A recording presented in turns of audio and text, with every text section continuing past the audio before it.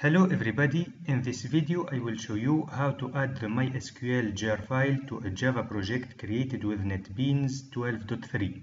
So Netbeans allows you to choose one of 3 building tools when you create your Java project. So let's try to create a new Java project.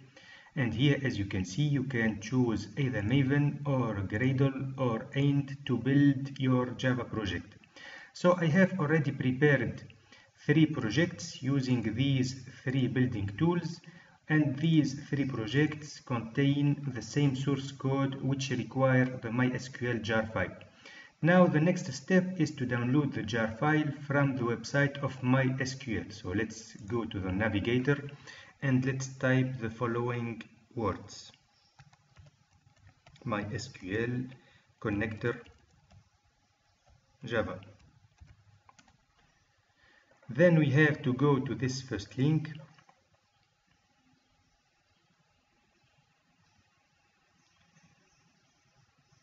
and now for the operating system we have to select platform independent because we need to download the jar file, and here we can choose either the first jar file or the second one. I will select the second one, which is a zip file. In this window I don't like to log in, so I will just click on no thanks, and now I can download this file. But in my case I have already downloaded this file, so I will cancel the download and I will use the zip file that I have already downloaded, which is this one. So let's open it, and here I have this jar file, so I will extract it and I will put it on the desktop. Now let's close the zip file and let's go back to Netbeans. So let's start with the Ant project. So in the Ant project I have a main class called main Ant class. So it tries to connect to the database using the username and the password, and then it tries to insert a new user into the database. So let's run this file.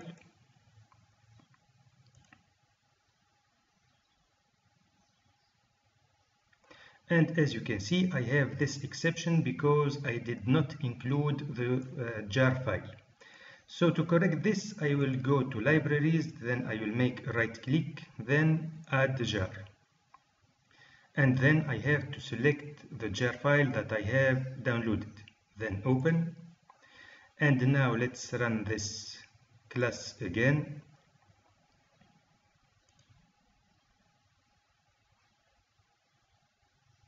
And this time there is no exception and I am able to insert a new row into the database.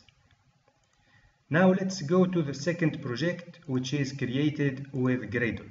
So this project contains one single class called the main Gradle class, which tries to connect to the database using this username and this password. It also tries to insert one single line into the database. So let's run this file.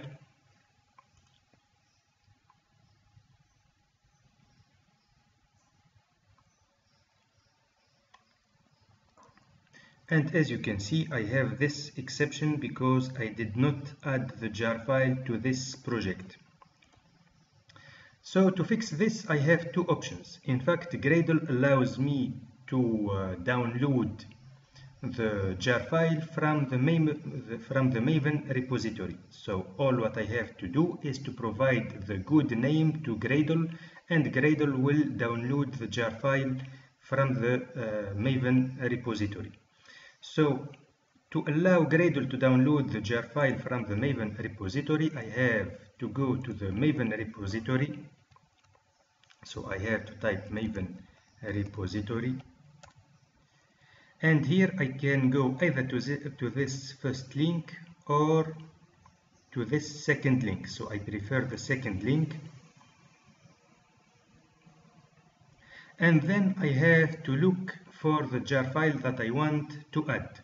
So to find the jar file, I have to provide the artifact ID, and the artifact ID is the file name without the version. So the artifact ID of this jar file is this part because it does not include the version. So I make a copy of this, then I go to the Maven repository and I paste this. So this is the jar file I want. I open it and there are multiple versions. So I want to add the latest version, and here I see that for Gradle I have to add this line into the configuration file of Gradle. So I will make a copy of this, then I will go back to Netbeans, then I will go to build scripts, then to build Gradle. Then into dependencies I have to add the new line that I have copied, and then I have to save this file. Now Gradle will download this file from the Maven repository, and now let's try to run this class again.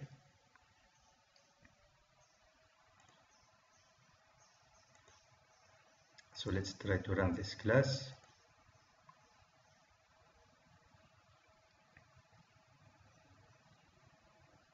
This time, as you can see, the row has been added to the database and I don't have any error anymore because Gradle was able to download the jar file from the Maven repository. But suppose that you don't have any connection but you have the jar file. In this case, you cannot ask Gradle to download the jar file, but you can ask Gradle to use the jar file that you have on your computer using the following line. So this line asks Gradle to use all the jar files that are available in the lib folder of the project. So let's go to the project and let's create this lib folder.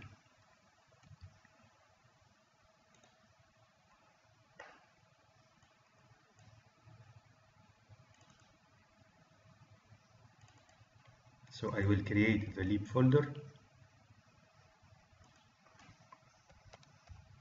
and into this folder I will just make a copy of the jar file that I have downloaded, which is this one.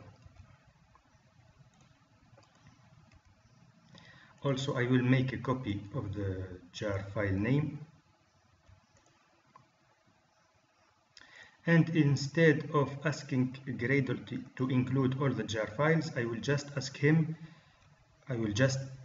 it to include the required jar file. Then let's save this, then let's go back to this class and let's run it again. As you can see, there is no exception and the execution is done correctly. Now let's go to the third project, which is created with Maven. So this project contains a single Java class which allows us to connect to the database using this username and this password, and also it adds a single row into the database. So let's run this file.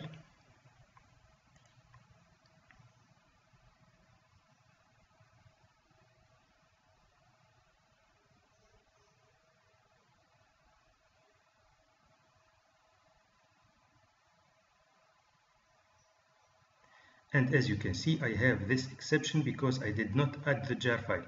So with Maven, I have two options to add the jar file: either to ask Maven to download it from the remote repository, from the Maven repository, or I can install it from a local jar file that I have on my computer. So to be able to ask Maven to download the jar file, it is necessary to find the required information of the jar file on the Maven repository. So we have to find the Maven repository. We can go either to this first link or to this second link. I prefer the second link, so I opened it. Then to find the jar file, I have to provide the artifact ID, and the artifact ID is the jar file name without the version. So this is the artifact ID. I make a copy of it. Then I go to the Maven repository and I paste it. And this is the jar file I want. So I select it, and here I have different different versions. So I will select the latest version. And here I find the required information that I have to provide to Maven. So let's go back to NetBeans, and here for this Maven project I have to make a right click on dependencies, then add dependency, and in this window I have to provide the group ID, which is the owner of the jar file. So this is the group ID. Then the artifact ID, which is the file name without the version. So this is the artifact ID.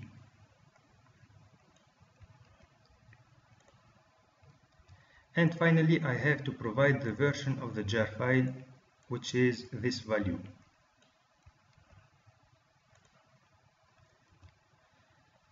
Now let's click on Add. So Maven will download the jar file from the Maven repository. So let's run this file.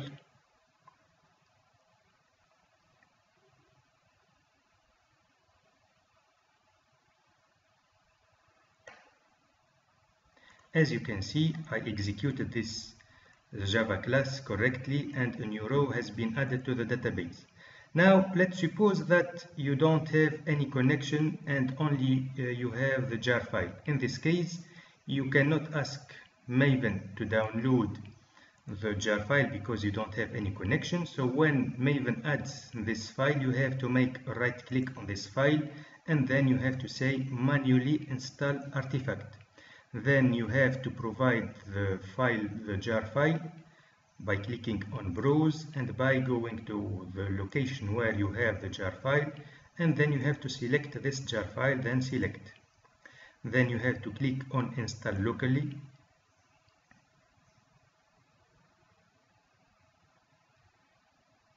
So Maven will use the jar file that you provided instead of downloading it.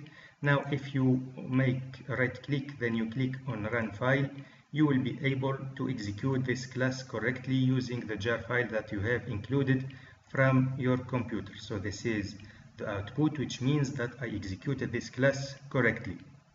Finally, I hope that this video was useful for you. Please subscribe to the channel.